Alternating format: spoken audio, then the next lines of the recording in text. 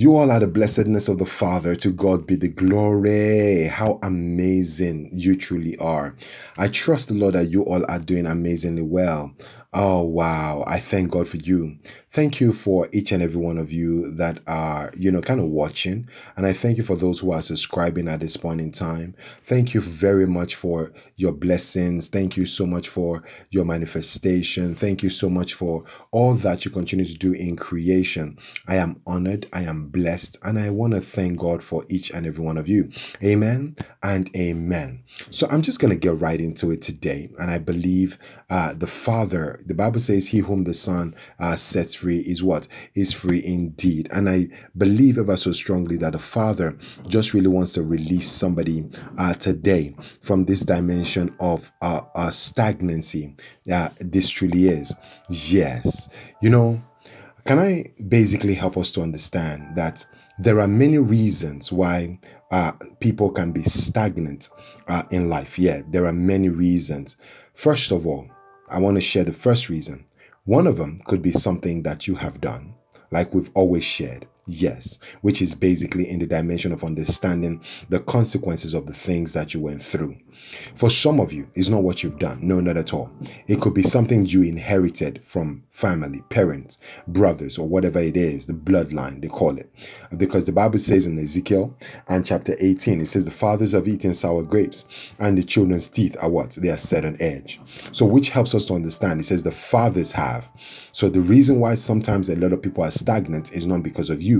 It's because the fathers have. So someone down your family. So this is why I always encourage a lot of people to consistently look within, ask the Lord questions, because the Bible says they have not, and because they ask not. And when they ask, they'll ask with what? The wrong motives. So when you ask with the right motives, you begin to understand that the Lord is wanting to what? To set you free from that stagnation. Amen. And not only that, we looked at the first dimension, the consequences of what you did, the second dimension because of what your fathers did, and the third dimension is because of what? Your environment. Yes, environment. And for that reason, we've been looking at the dimension of Daniel and chapter what? And chapter 10. The Bible says that while Daniel was praying, the prince of Persia, can you see? So it could be the territorial spirit, yes, that is not allowing you to be able to thrive in what God has called you to thrive in. So it is for that reason I want to look at the dimension of what we have been through. So sometimes the consequences of what we did, either family or the environment. And I want us to look at this scripture from the book of 2 Chronicles and chapter 14. And I want us to look at the story of Asa. Asa, whom we know, is rooted in David, and he became king eventually. Asa was an amazing man in the Bible. Yeah, he truly was. He was an amazing man, but he didn't end well. Do you see that? Though he started very well, he didn't end very well. No, not at all. So this is where you begin to understand, majority of us, how we need to continue to seek first the kingdom of God and his righteousness, and all other things shall be added unto you. Christ should be our focus because he is who we have become. And in Christ, can you see, we either sit as the Father and move as Holy Ghost. But then as we keep our eyes fixed on him, is able to help us to navigate through the dimensions of what we need to walk through. Amen. To God be the glory. So I want us to look at 2 Chronicles and chapter 14, and let's have a view of Asa's life. Yeah, let's just have a look at what, the dimension of what he walked in. The Bible tells us that Abijah, rested with his ancestors and was buried in the city of David. And his son, yes, his son succeeded him as what? As king. And in his days, the country was at peace for 10 years. So now look at the beginning of his life. The beginning of the life of Asa started with peace. Isn't that the same thing that Christ came to give each and every one of us before he left, leaving it with the apostles? He says, I give you peace, not as the world gives. So look at the Father giving Asa peace in the beginning of his what? Of his rule. Now look at it. The Bible says in verse 2 that Asa did what was good and right in the eyes of the Lord, his God. He removed the foreign altars and the high places, smashed the sacred stones, and cut down the Asherah poles. He commanded Judah to seek the Lord and the God of what? Their ancestors, and to obey his laws and commands. He removed the high places and incense altars in every town in Judah, and the kingdom was at peace under him. He built up the fortified cities of Judah, since the land was at peace. No one was at war with him during those years, for the Lord gave him rest. So you can see the beginning of his life, right? He basically cut down everything. He took out all the idols. He basically left it all, he was raising all of it back for the Lord. And how amazing, because this kind of things pleases the heart of God. So you can see that while he was doing this, in 10 years after he had built up all of these things, the Bible tells us, can you see that they made a covenant that, hey, we have to serve God. We have to serve God. God has to be the only one that has to rule and reign in this place. How amazing that truly is. Hallelujah. Now let's look at verse 9. The Bible says, while the whole land was at peace, right? Some man, it says Zerah, the Cushite, they decided to march against what? Against Asa. Isn't it amazing how some people, God is with you, but yet they still want to try God regardless of your walk with him. This is why I always encourage a lot of each and every one of us that for whatever it is that we're going through, let us keep our mind fixed on the things of God. Because if God be for you, no one can be against you. So you can continue to see they gathered Zerah, the Cushite. They marched out against who? Against Asa. So Asa went out to meet them, and they took a battle position in the valley of Zephath, near Narisha. So you can see the amount of people that this one man brought against who? Against Judah. He said 3. Can you see that? It says 1,000.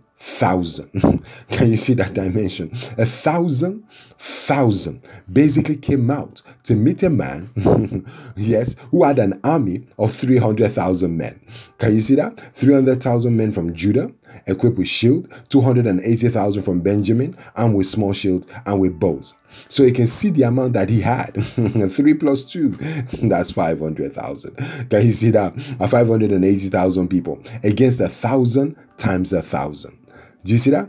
It says thousands upon thousands and 300 chariots. So now we begin to see this man meant business to come against who? Asa. But the Bible went on to tell us in verse 11 that Asa called on the name of the Lord. He says, hey, Lord. You can see that the first thing Asa did when this man rose up was for him to call unto the Lord. And he said, Asa called to the Lord his God and said, Lord, there is no one like you to help the powerless against the mighty. Help us, Lord our God, for we rely on you, and in your name we have come against this vast army. Lord, you are God, and do not let mere mortals prevail against you. Can you see? This helps you to understand that when you're doing the right thing, releasing the right prayers, there becomes a manifestation. So you can see with Asa, right? Now look at the beauty of it. He basically put down all the Asherah poles. Now he needed help. Look at how God came to his rescue so very quickly from verse 12. It says, the Lord struck down the Cushites before Asa and Judah. The Cushites fled. Asa and his armies, they pursued them as far as Gerar. And such a great number of Of Cushites fell, and they could not recover. There were Cushites, they were crushed before the Lord and his forces. It says the men of Judah carried off large amounts of Of plunder. So look at the victory. Yes, the man with 580 against another man who had almost millions of Of chariots, or even thousands, hundreds of thousands, millions, basically coming against him. But look at how God gave him victory because because he cried out unto the Lord. Amen. So this is where we begin to understand our posture in the Father. Yes, this is where we begin to understand our posture, why we need to consistently seek the Lord. Because, the Bible declares that if you go down to Egypt, Egypt is going to fail you, and you who go to ask for help will fail. Because sometimes when we're going through things, we tend to run to people first before we run to the Lord. And Asa did the right thing. He ran to the Lord first, and look at how God gave him victory. This should always be our stance majority of the time. Because when we need help and we go to the Lord, He is able to direct us to the person that we ought to what? We ought to go to be able to receive what He has for us. Because sometimes, because we know the pastor, because we know the apostle, because we know the evangelist, because we know the prophet, because we know the teacher, we are quickly, able to run to them. Even though, yeah, they might be praying, their prayers are accurate, the prophetic words are accurate, and because you believe that God is with them, that you should run to them first. No, don't put any person above God. No, not at all. Let God be your first point of contact. Then let Him lead you to whoever He needs to what? He needs to lead you to. So you can begin to understand, because from that dimension, Asa began to make covenant before the Lord. Now, let's see 2 Chronicles chapter 15. It says, all who, can you see? The Bible says, in verse 12, it says, then they entered into a covenant to seek the Lord, the God of their ancestors, with all their heart and their soul. It says, all who would not seek the Lord, the God of Israel, were to be put to death, whether small or great, man or woman. They took an oath to the Lord with loud acclamation, with shouting and with trumpets. All Judah rejoiced about the oath because they had sworn it wholeheartedly. They sought God eagerly, and it was found by them. So the Lord gave them rest. Look at the beauty of it. That, this pleased the Father, that He wanted to seek Him. That to the point that the Father said, I'm going to give you rest. And God gave them rest on every side. So you can see that He began His ministry with rest. Eventually, somebody rose up wanting to disturb that rest, and God triumphed and restored them back into rest.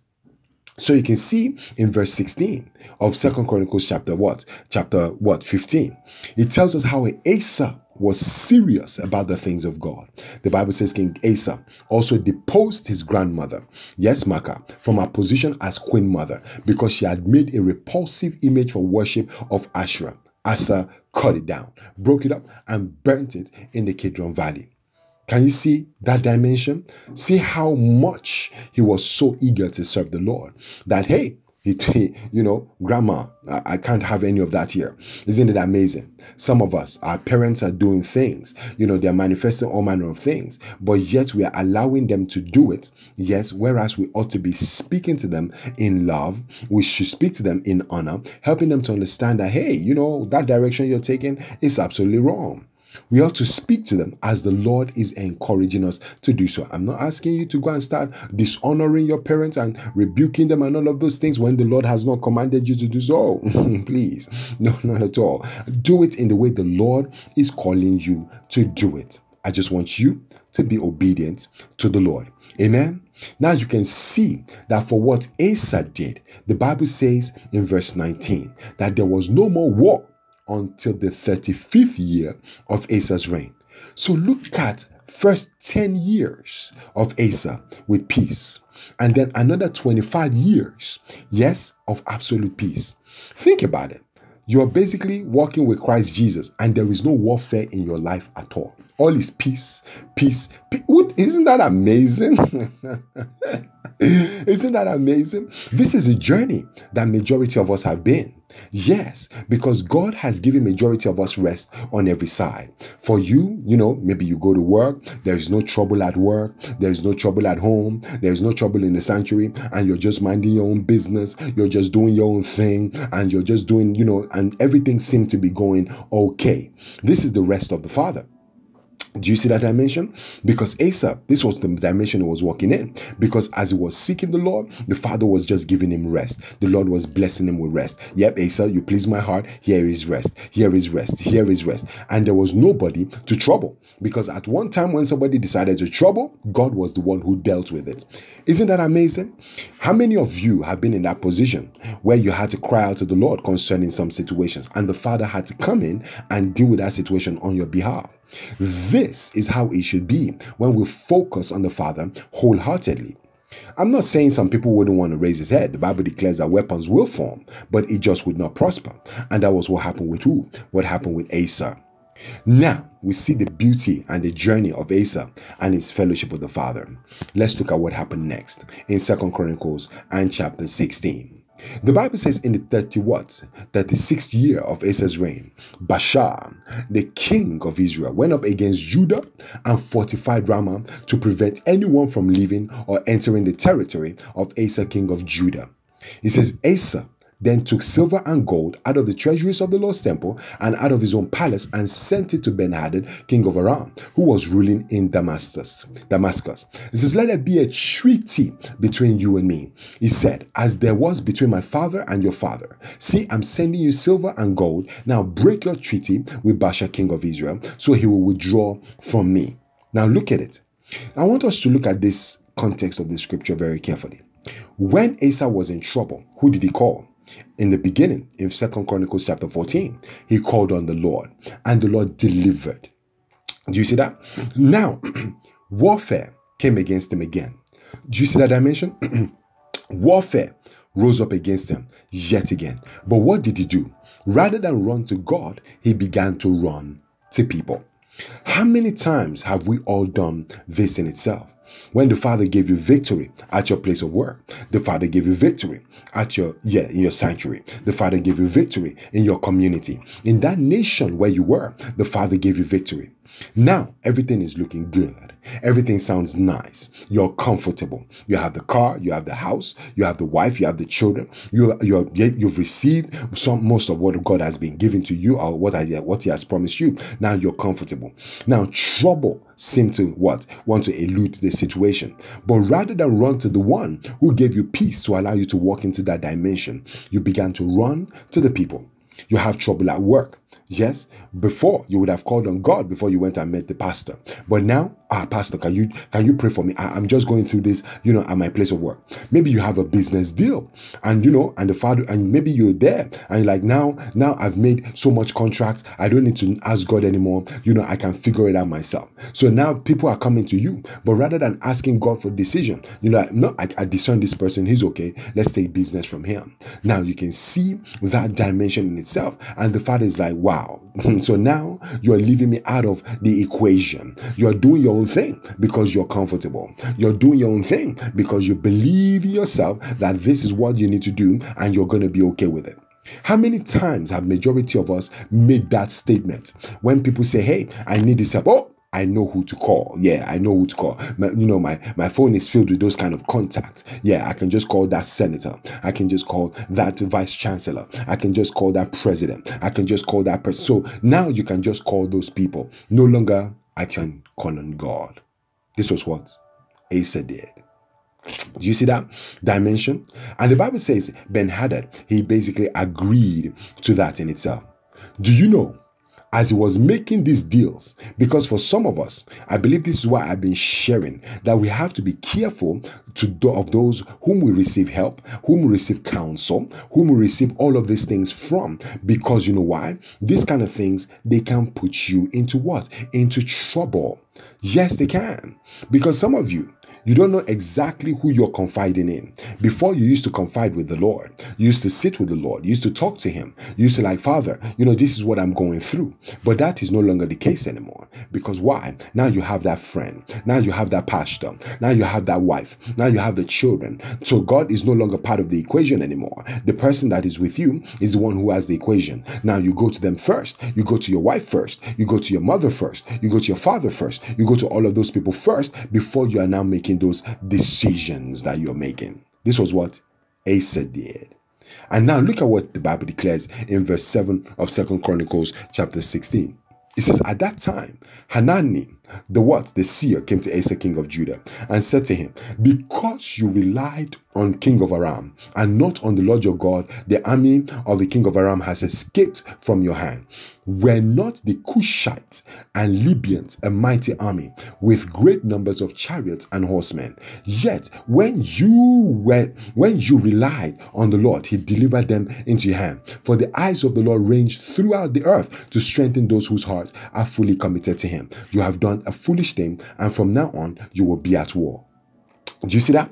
God had to tell him from now on, because you did not seek me first, you are going to be what? You are going to be at war. How many of you yes, are at war today. So some of you, the warfare you are experiencing is not because, hey, the enemy is against you. No, it's because you refuse to seek God first concerning your situation. Yes, you refuse to seek God first. You refuse to seek God first concerning whom to get married to. You refuse to seek God first concerning which job you ought to take. You refuse to seek God first concerning, yes, what you need to do concerning business, concerning ministry. You refuse to seek God first. And for that reason, the Father, being grieved, it says, you have done a foolish thing. And from now on, you will be at war. So how many of us are in warfare today? How many of us are not able to rest? Warfare after warfare. You're there all night singing praises, worship, when you ought to be resting. Can you see that? So the reason why that warfare has come is because of you not inquiring of the Lord first. So you can see how it started. It said they built a what? A siege. They built a ramp around. Can we read it together? It says that, look at what it says. It said the fortified ramp to prevent anyone from leaving or entering the territory. So this is why some of you don't have anyone to help you. Because you know why? The Father was grieved because you went and sought somebody first. Can you see? They built a ramp around it. So when they built a ramp, rather than call. So when you had that problem at work, rather than call. When you had that immigration challenges, rather than to call. When you had that marriage situation, rather than to call. So the Father was the first point of protocol, because according to the Bible in Matthew 6:33, seek first the kingdom of God. But no, we sought the pastor first. And some of us, we went to a witch doctor. Some of us basically inquired of a witch doctor or a sorcerer or a witch, basically.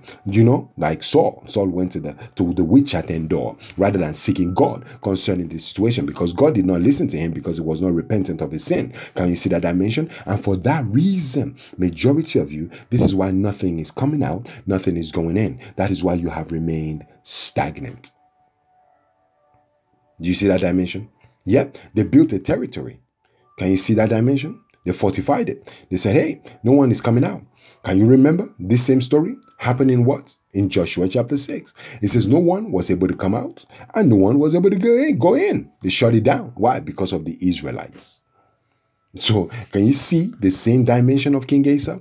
A man rose up against him, and rather than go to God, he went and began to use what? Money. So now you're rich. Now you have money, and you think money is basically going to sort your problem out. Yeah. So before you used to call out to God, but now the Father has blessed you financially. You're financially good. You're financially okay. So everything now can be sorted out with money. Everything can be sorted out with finances. Everything can be sorted out with that what? With that the credit card, all of those things. It can be sorted out through it. No longer God. God has been moved away from the equation.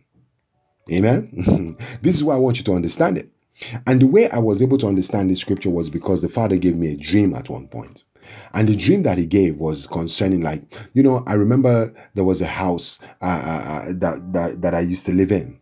And in that house, I saw, a wall that was built around that house. And the wall was so tall.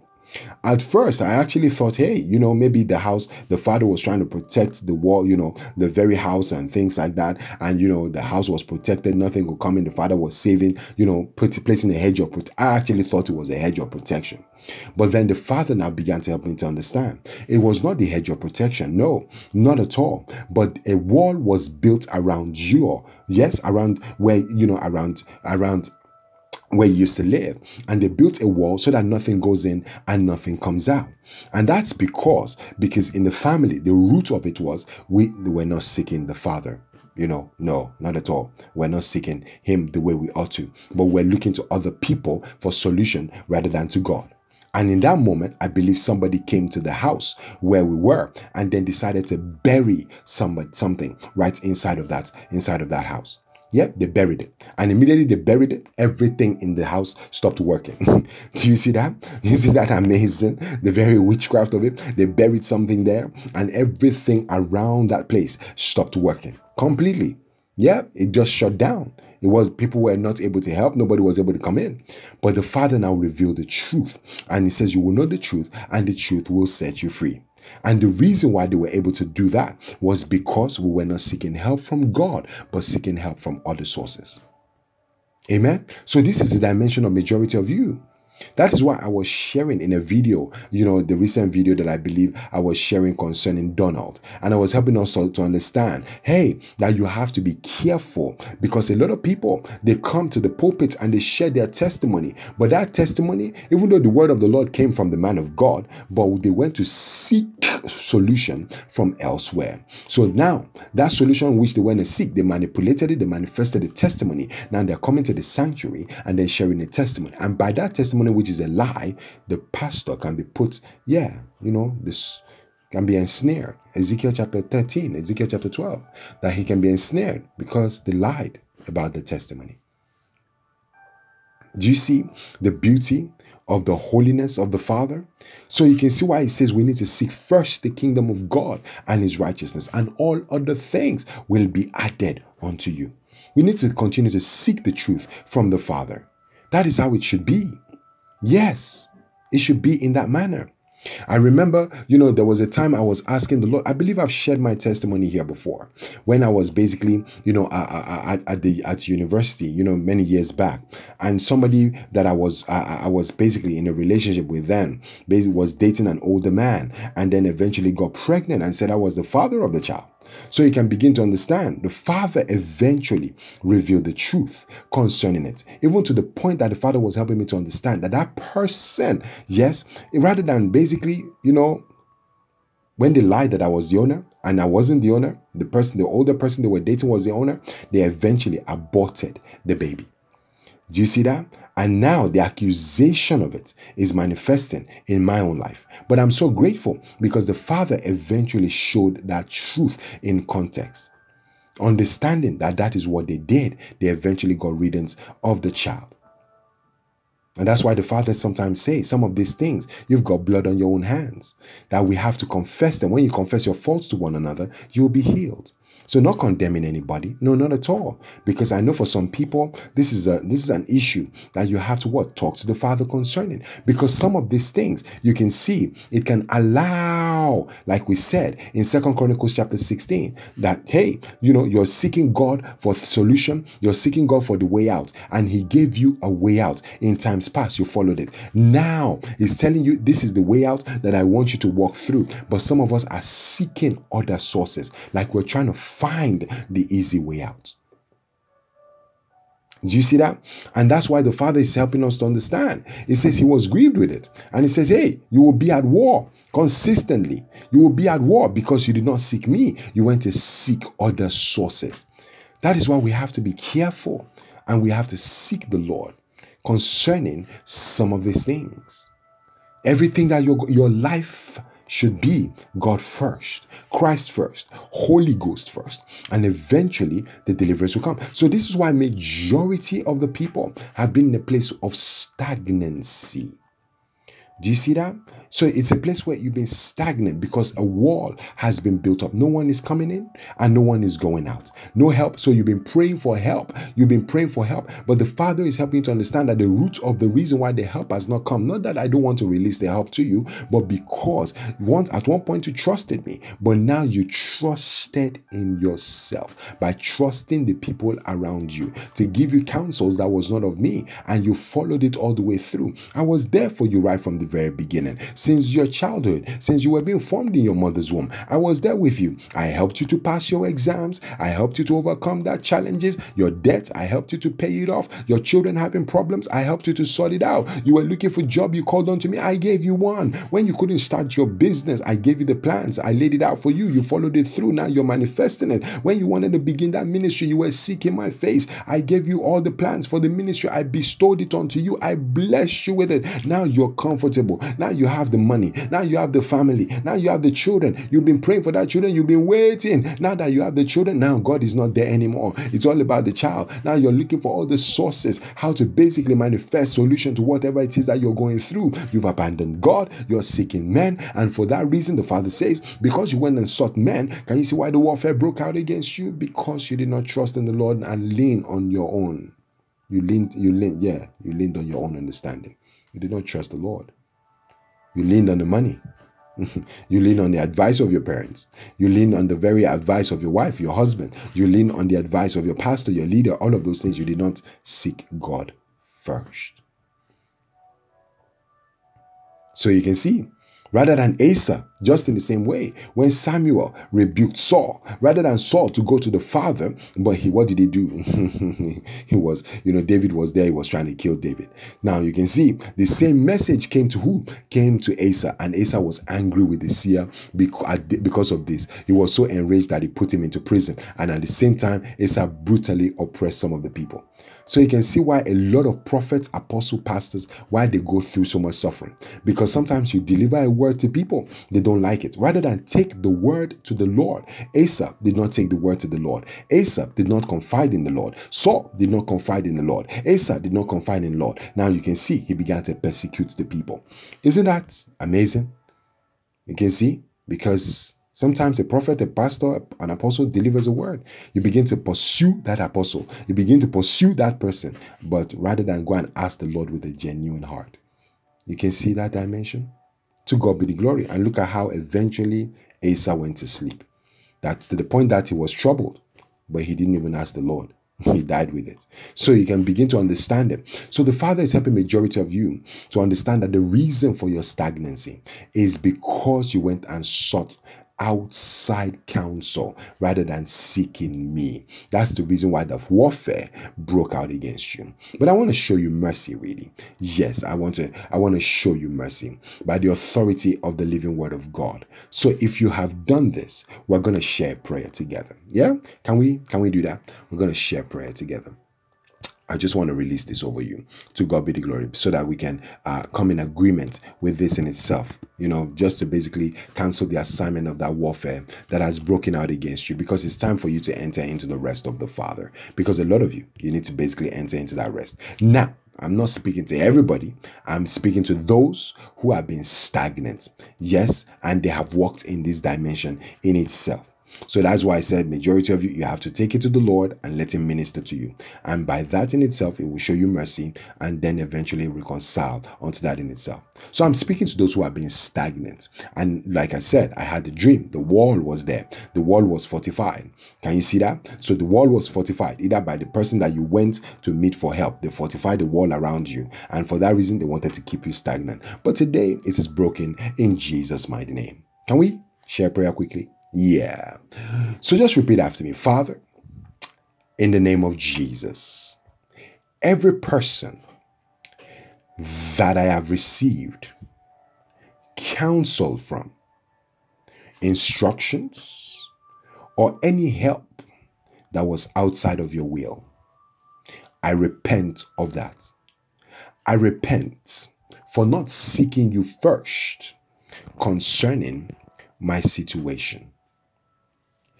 I renounce every agreement with every counsel, instruction, and every advice I have been given by this people. In Jesus' mighty name. Amen and amen. So can I pray for you right in this moment? So Father, by the authority of the living word, I just want to bless them with the peace of God that surpasses all understanding. I bless you with rest today, and I bless you with the mercy of God. So I want to decree and declare over your life, because the Bible says they built a wall, they fortified around that city. I want to speak in the dimension of Joshua chapter 6. The Bible says the gates was shut, that no one was able to go out and go in. So right this minute, by the authority in the name that is above every other name, the Bible says, who are you, mountain Zerubbabel? You will be made plain. So every wall that has been placed around you to keep you stagnant, I command that those walls have crumbled to the ground. I declare that today, I break off every stagnancy over your life.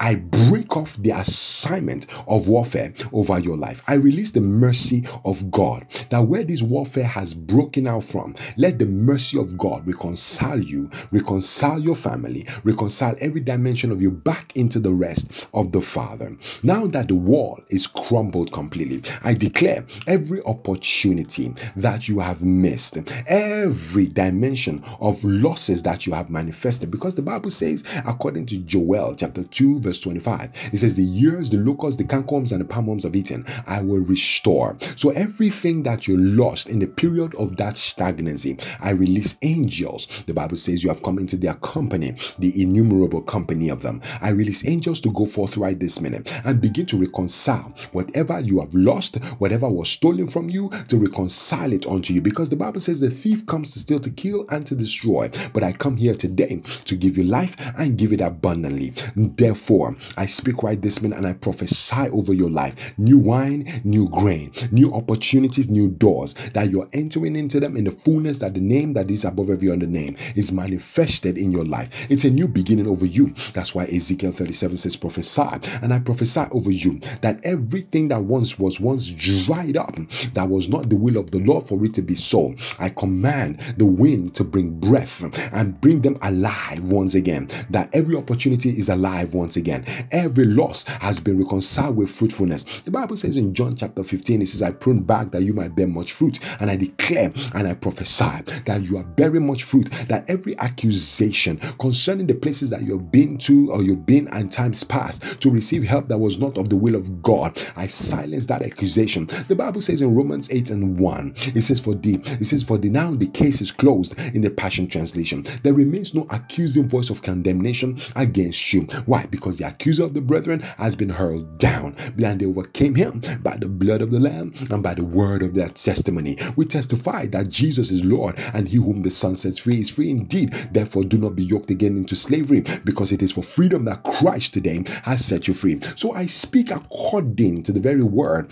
of Joshua when the wall finally came down. That wall of stagnancy that no one comes through you or come out of you. That wall, I speak today, because the Bible says at that time Joshua pronounced this solemn oath: cursed be for the Lord is anyone who undertakes to rebuild this city Jericho. So anyone who has decided to rebuild that wall and keep you stagnant, cursed be it. The Bible says at the cost of his firstborn, he will lay the foundations of that wall. At the cost of his youngest, he will set up its gate. So I declare that right this minute, this word is established and sealed completely, that wall that has come down, never to be put up again. And I want to speak and I prophesy Isaiah chapter 62 over your life. The Bible says, according to Isaiah 62 in verse 1, it says, for Zion's sake, for your sake, I prophesy that I will not, the Bible says, the Father will not keep silent. For your sake, Jerusalem, I will not remain quiet till your vindication. I declare that you have been vindicated. You have been vindicated. You have been vindicated till her vindication shines out like the dawn,